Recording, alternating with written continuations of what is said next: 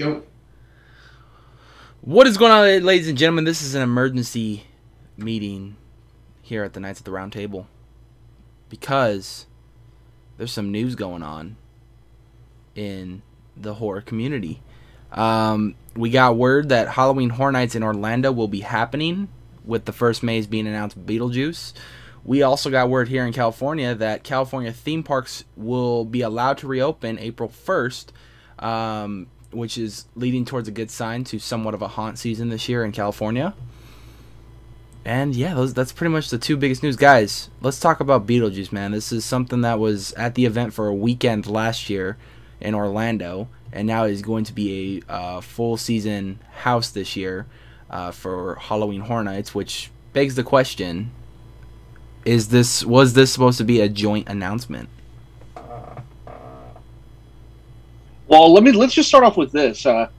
Welcome, everyone. We're glad to see you all here in attendance as a viewer of the Knights here, of the Round Table. So we have a very, very strict agenda tonight on what we need to talk about in this emergency meeting. And I would like to start off with Tony did make an error. This is the second maze announced. They did make a surprise announcement last year. Puppet Theater. Puppet Theater. However, hold on. If you pay attention to the website, they said this is the first house announcement when they announced it. So did they? So do you think they got rid of? Did they scrap it after making the Peacock special? They got leaked. Did they scrap it? Got leaked, and they were like, "We can't have our properties leaked because we're above that." That just motivated me to want to go through it more now after seeing that, though. I was excited after I saw after it got leaked. They accidentally put it on Peacock. But that's not what we're here to discuss, though. We're just here to discuss the big guy. The name you don't want to say 3 times.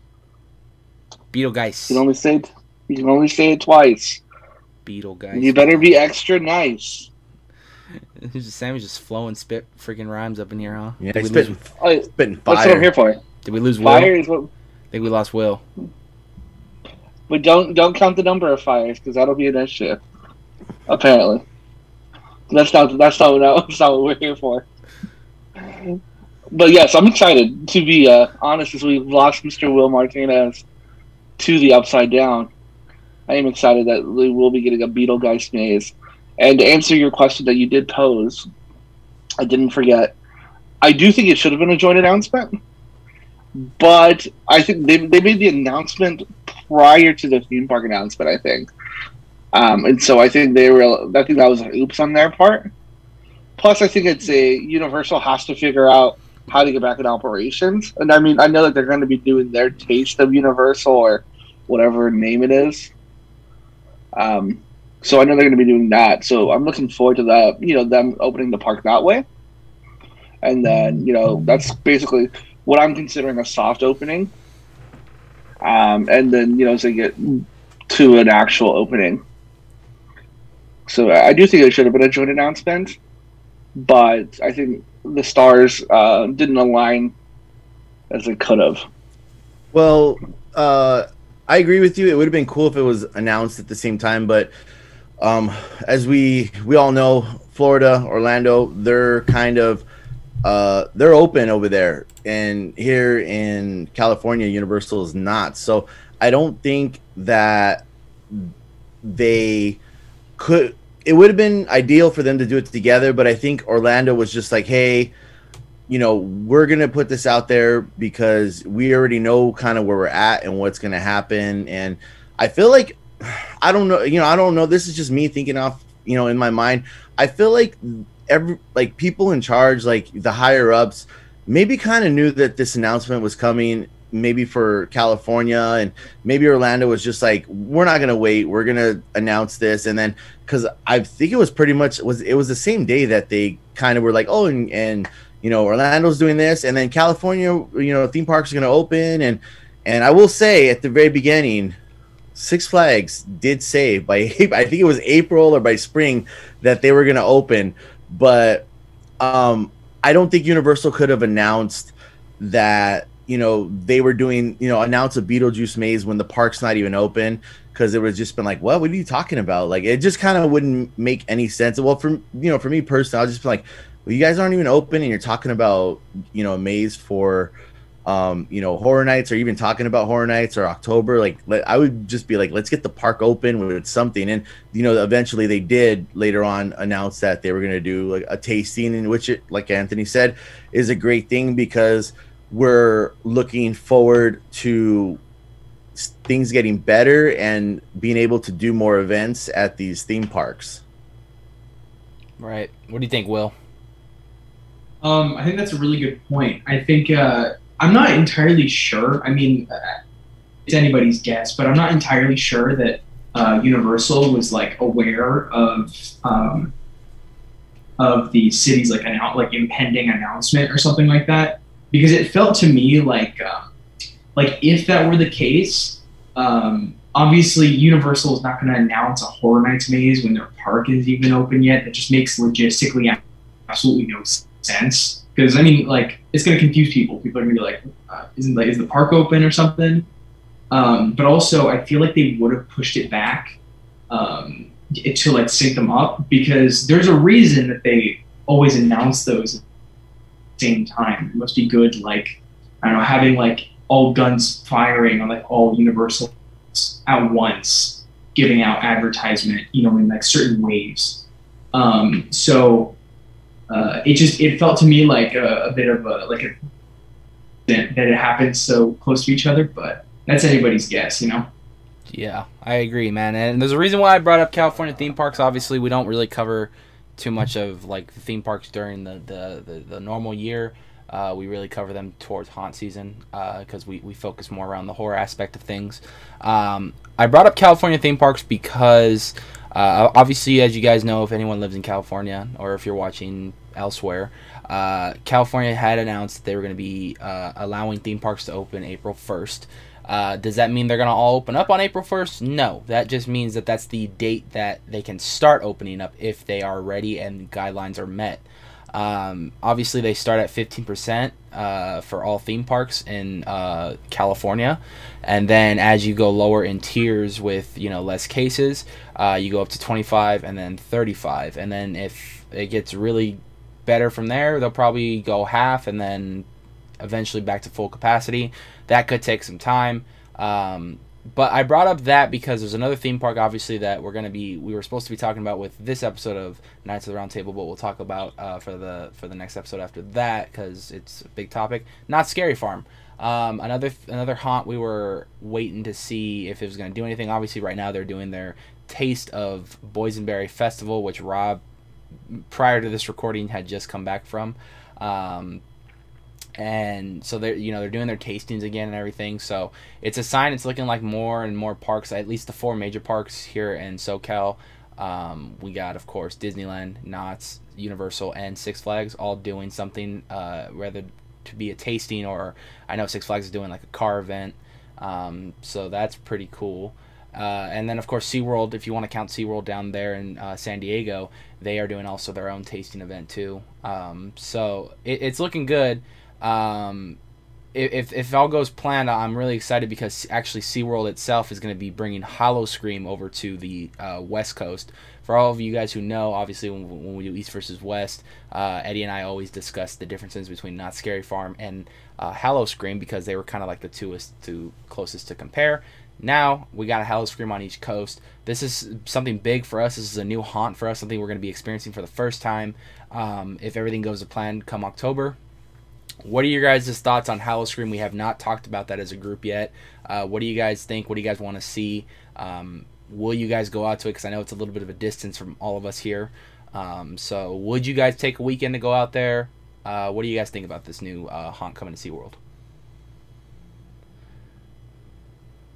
I guess I'll go ahead and jump on this. I'm excited for it. Any new haunt, any new attraction, I'm there for it. From where I'm at, it is about hour and a half to 2 hour drive.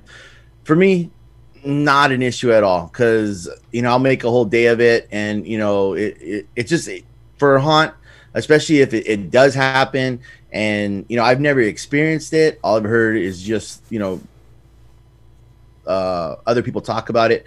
So I would be excited, and I would definitely be be down there in SeaWorld and in San Diego, and you'll catch me there. So the drive's not too big. I'll drive 3-4 hours for a good haunt. So sweet.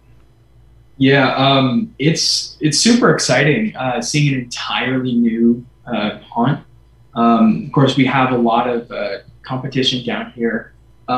It makes sense because San Diego, you're kind of putting in. It's a bit of a reach, and exactly make it out to the more northern theme parks and whatnot to hit these haunts. So you give like a new market, I guess. I'll have to see if I can hit it up. I would love to, but I still got a lot of other stuff. I've never hit up Knott's and multiple others, and so got a lot of stuff to check off. Maybe that might have to wait. Yeah, if it comes back another year, right? I mean, I'm hoping it does successful. So, Sammy, what do you think, man? This is another thing we could do while you're down here, man. Oh, I'm on Rob's page. We're making a day out of it. If we track it to San Diego, there's only another thing on my mind. Old Town San Diego. Hell yeah. Hell yeah. It's Old Town, baby. We eat it. Woo! Go to that. They have a restaurant there. What is it called? Where there's like a restaurant where they purposely are rude to you. I'm not. If I'm going to San Diego, I'm not going to where they're going to be rude to me. I'm going to Abuelita. She's going to serve me the best Mexican food you'll ever have. Fresh made tortillas. She's probably been up since 5 a.m. making them. Like, I'm about that life. He wants and to you're eat, going to get man. some fat belly right there. And then you're gonna be ready for the hunt. And he's gonna want to go back to the car, take a nice little nap, and he's ready to go. Yeah. That way you can nap on a bench in San Diego. Oh. Yeah. Now you're talking he's to gonna me, nap Will. right in front of Shamu's tank. No, I'm scared of Shamu. I had a really bad experience with Shamu. I know you have bad experiences, man. You almost died on a Knott's Berry Farm ride. You freaking almost died at SeaWorld. You almost died at Disneyland. I witnessed that one. Wait, when did I almost die at Disneyland? When your freaking lap bar wouldn't go down for Haunted Mansion. Oh yeah, that was true. No, my SeaWorld one's kind of funny. Yeah. Oh, you're not okay. You're just gonna leave us like a fucking Marvel post-credit scene, huh? It's kind of funny. Do you want me to share it? Yeah, I want you to share it. And I'm already amused and sucked into it. All right. I'm probably like either middle school or early high school, one or the other. And take a family trip down to San Diego. Of course, we went to Old Town. We ate it up. Then we went down to SeaWorld. And we watched the Shamu show. And we came out of the Shamu show. And when you come out of there, like you can see inside the tanks.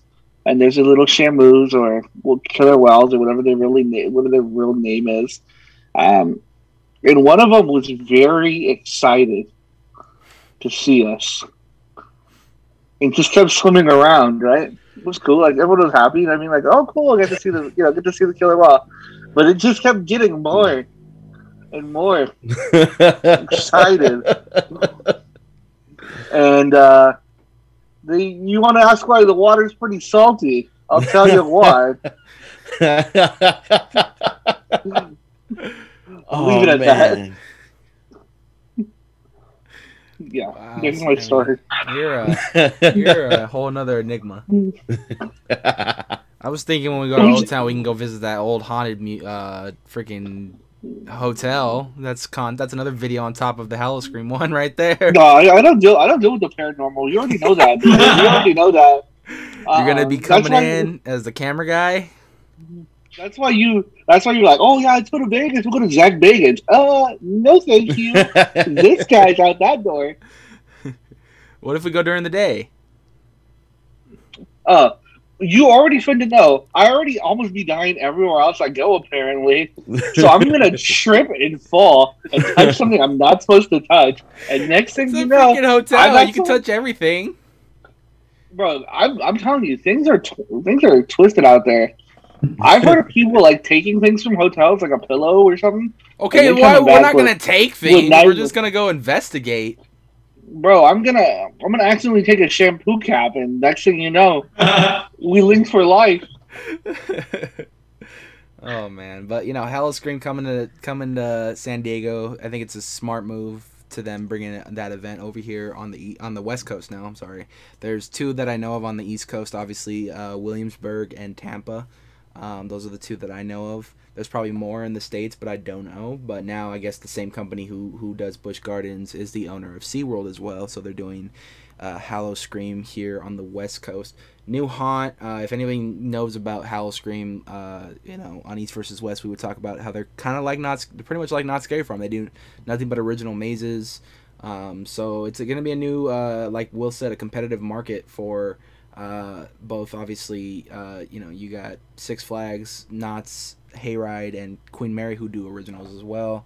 Obviously, kind of Horror Nights is on its own kind of level with the IPs and all whatnot.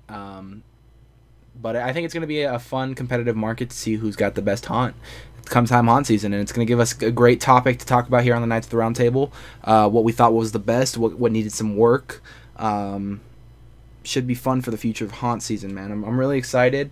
We got a lot of great news coming, obviously, with the Beetlejuice Maze coming to Orlando for sure, coming back. After only being open for 1 weekend, they brought it back. And, of course, we got California theme parks opening up, which is looking great for haunt season as far as Universal Studios goes, Knott's Scary Farm goes, Howl-O-Scream goes, even potentially LA Haunted Hayride, because now that theme parks will be open, they'll allow, usually that takes place at Griffith Park. Last year it was in San Dimas. Depending on where they end up, they can probably work something out to do something, especially because their event is completely all outdoors, so that works for them. But I'm really excited, man. The future of 2021 haunt season is looking really good. I know about 2 months ago, we were all kind of up in the air as to where this was going to go. And it seems like every day this year so far has been kind of getting a little bit more positive as we go. And I like to see that. I like to help share that with the haunt community to give them hope. Here, we're not trying to give you false hope. We're just going off information that we've been given from news sources, all that stuff. And we're just trying to make the positive out of it. I'm excited, guys. I hope you guys are all excited, man. This is going to be a fun time if all this does happen, man. Really excited. And also what's really cool about 2020 gave opportunity for a lot of newcomers to the haunt, like Sphere, new companies doing drive-through haunts and etc. So there could be a lot of new players in like the smaller tier of haunts that might give us something really unique that we haven't seen before. I think that might be kind of interesting. Definitely. I also can report today our favorite people over at the Pirates Cave have started construction on their 2021 haunt. So they are very faithful and hopeful that we're going to get a good haunt maze walkthrough season. And the reason why I say maze walkthrough, because I think I only walked through about 2 mazes last season. 3 mazes, if you want to count the corn maze. So, no, actually even more, because when I went to Arizona, I went through more. So, bro, the corn maze, did they play Freaks on a Leash? No.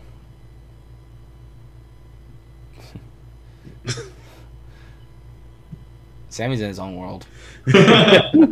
Well, that's such a great joke. How come you guys didn't laugh at that one? Come on. I think we're more laughing at the fact that you were the only one laughing, busting up here, while we're over here trying to end this video. Bro, Freak on a Leash is a banger. Anyway, to move on with that, if you guys enjoyed today's update on the Knights of the Round Table, please hit that like button with that subscribe button and those bell notifications. Be aware every time we put up a new video. Check out our social medias. Sammy, what's our social medias? Bro, I was just about to mute myself. It's real easy now. Twitter is at Knights of Horror, not to be confused with Instagram, which is at the Knights of Horror. You can thank and Twitter. Knights is spelled with an N. Yeah. Make sure there's no K in the beginning. My door just randomly opens. Talking about paranormal stuff, and then your door randomly opens. Door just opens. No, it's Celine. I can see her. Yeah, I can see too. It's because my food is here. Okay. Tony said hi. Hi. She said hi. Anyway, let's wrap this up so Sammy can go eat at 9:41, almost 10 in the morning, or 10 at night. Let's 10 in the morning. All right. 10 in the morning. On my head of time. I'm in the future. Thank you guys so much for watching this video. Stay tuned. We have more content coming your way. And with that being said, we will see you guys next time.